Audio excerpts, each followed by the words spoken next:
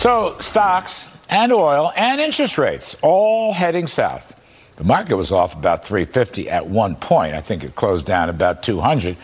Question is it time for a gut check? And the big question is whether our next guest, David Bahnsen, Group Managing Partner of David Bahnsen and Company, can he single-handedly bring the market back?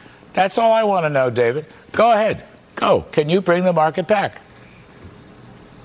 The answer is no, I cannot. But I have good news. I also happen to know that nobody else can either. Oh. So I'm just here to tell you, yeah, very disappointing, I know, Larry.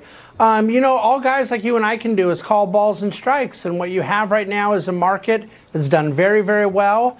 All sectors have recovered with this vaccine-led recovery. Some stuff's gotten very expensive. Today, you have the yield curve tighten immensely. The 10-year closing down at 135. Remember that inflation story? I don't remember it much either anymore. Mm-hmm. So here we are. It's interesting reading one of the top newsletters this morning. So you've got commodities are falling. I noticed oil fell today. I don't know by how much, but I think it fell considerably.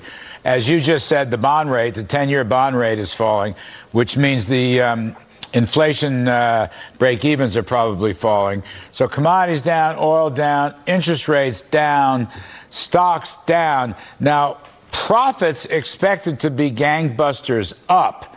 Is that going to be the determinant? Or, David, I don't want to be wordy here, but these normally might be signs of future economic weakness. Now, this is a special situation, but who's going to win this foot race? Declining rates and commodities and oil or rising profits? I think the oil price thing has to be separated, and I'm not trying to make it complicated, but you really do have this OPEC plus thing going on, and for whatever reason, some American policymakers have decided that we want global energy markets to be more run by a cartel in the Middle East than Texas and Oklahoma. But the fact of the matter is that supply-demand things are a little questionable with oil. Remember, oil prices hit almost 78 this morning. They dropped later in the day. So there's a lot of speculators and things in that story. Economic growth, though, is very strong, and you and I both know that.